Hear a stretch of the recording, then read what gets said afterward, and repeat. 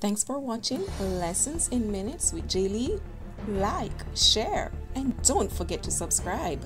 So today we're going to look at the e-portfolio, and that's the e-portfolio that was created in Google Sites. I'm going to give you some organization tips. Now, I'm going to go into demo page, and I'll be looking at a few things like inserting the button to say previous page. So I want to show you how to link it to other pages. So you could link to previous page if you want. You can link to URLs if you want.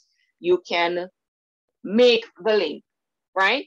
So here we go. I'm going to show you how to create a button. So the button can use to link it to other pages, or you can use the button to make a link to other URLs. So here we go. And I'm going to call this button YouTube. And then I am going to get an external link to link right there. So I'm going to type YouTube, select YouTube there, and say, for example, this is what I want to share. So I will copy the link and then go back to my workspace. Go back to my workspace, and I'm going to paste the link. Select, insert, and now it is created. This, of course, remember, you can put it wherever you want to. You can make the button bigger if you want by doing that, or you could keep it at the size at which it was. You can edit the button if you want by selecting it. You can have it as outline. This is how it would appear as outline. As text, that is how it would appear, just like that. I'm going to take it back to filled. Having it as filled will basically pick up the color theme that you are using. So you notice the red is highlighted there because that's a color theme that I am using. Now, what if it was linked to the wrong item? You can go to edit, select the pencil edit button, and you can change the name if you want. You can change a link. For example, I'm going to delete that link and I want to link it to a page that is a part of the site. And that's how it is done. So once you select the edit button, you go to link, you delete the one that you don't want, and you basically search for the one that you would want and select it. And then select update. All right. Instead of, say, for example, creating separate button you want to duplicate, you can always duplicate the section. Remember, you would just select this icon to duplicate. I'm going to show you now how to add link to text. I don't have a text yet, so I'm going to insert the text, calling this just a random name.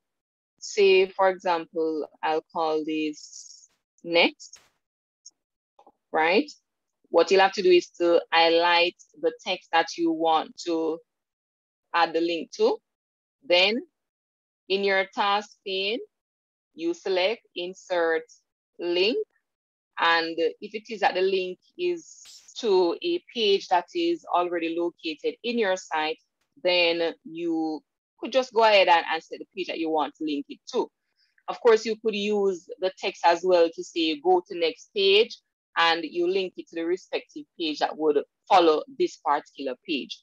So I am going to add the link to the same URL that I used earlier and select apply. Okay, so once you add the link to the text will be underlined.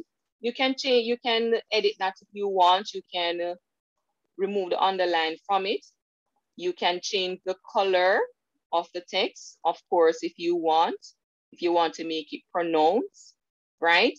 And that is basically adding link to text. If I should go to preview mode, then let's look at how the link will work. So you select the link and it would take you to, you select the tab basically and take you to the respective link. The previous one was linked to a page, even though it's labeled YouTube, it was linked to a page.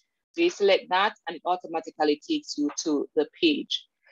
Of course, you could type your command that you want, but if you want to say click here, and you select the word here and add the link to it, then of course it would take them to whatever you have linked it to. So I am going to exit preview mode and go back to the page that I am working in, demo page. And what I'm going to do now is to show you how to add link to images. So you'll insert your image. You already know to do that from the previous lesson. I'm taking it from my device. That is the image. And of course, you can change your section color, customize your section as you like. Once you select the image, once it's loaded, then automatically the taskbar would pop up. Or if it is something that you already had and you want to add the link to it, all you have to do is just select it and then the taskbar would pop up. You can crop it if you want. You could delete if you want, etc. So what I am going to do is to select the link, to add link. If it is saying next page. So adding the link to the next page, say for example, my next page is about me. You select about me and then you will select apply. Now, what if you don't want it? You can always select it and delete it if you want to edit it. Say for example, it is an image that I want to add a URL to. Of course, take out that and you copy the URL and you paste it and then you select apply. So you could link it to other pages within your site, within your portfolio, or you could link it to an external URL, okay? And that is basically adding links to pages, adding next pages, adding links to images, to text, etc. So again, you can use that to just, improve the presentation of your site so that it is easily navigated by the users. Now, I am going to now look at adding dividers. When I say dividers, just take a look at my site and I am going back to teaching records. Within teaching records, if you notice between the objective and this area, you're seeing this line. What this line is referred to is the divider. So you're seeing that white space basically and the line. How do we add dividers? Going back to the workspace, and I want the divider to be directly after this section. Let me put a color right here to basically distinguish, or just add an image, select an image. I was going to select any image right there because I want to highlight the sections there so you can see it clearly. I'm going to put emphasis there. Emphasis as well. No specific image there, no specific reason for using those. I just want to show you how, if it is that you don't use dividers, you'll find that everything will run into one. See, I want to add a divider between this section right here and the last section. So what I will do is select the section where I want divider to fall below and then select the divider. And if you notice, the line is now there to show that it is two different sections. Okay, so say for example, I want the divider to fall directly after this section, then I'll just select the section and select divider. What if the divider is not where you want it? Say for example, this divider is not where I want it to be. What I can do If you want to delete it, once you toggle over it, then you'll see the delete icon, the trash can appears to the left. If you want to pull it to somewhere else, once you get this 4-way arrow, you select, press on your cursor, and then you pull it to where you want it. So say, for example, I want it right here, I can just drop it right there. Okay, and it depends on the image that you're using, the color scheme that you're using. You would notice that below this area, it is gray. The space there is gray. This one, the space is red, and you're seeing the divider color a little lighter than the section color. So it depends on your theme that you're using. Then it basically depends on how the divider will appear when it is applied. What we're going to look at now is collapsible group. Once you select it, then it automatically pulls up a new section on your page. And what this does is that, say, for example, you have typed something, but you don't want everything to appear on your page. You want to show less information on your page. It is up to the user. Once user wants to use it, then they would select it, and then it will basically pull up all the information that they would want to see right there. So at the top right here, you're seeing collapsible.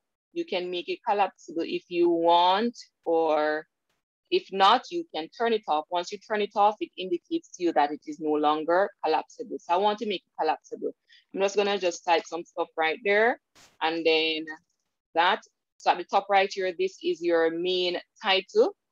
And below the main title, then you have some information that is presented, and the user will not see the information as they enter the page. What they'll have to do is select the title, and it basically shows them the information that is within that group. So that is it. So once you exit the section, just click out of any other section. You would notice that there is a drop down arrow to the right. Once you select it, then it automatically pulls up the information within that group. Anywhere you select, it will pull up the information within the group. So that is the collapsible group. And you could look at it in preview mode. Basically, let's go down to that. Notice you're not seeing everything that is a part of it. You're seeing the arrow, so it shows that it is collapsible. Or some person would put instruction, click here to view more. And once you click it, then the information is displayed. Like, share, and don't forget to subscribe.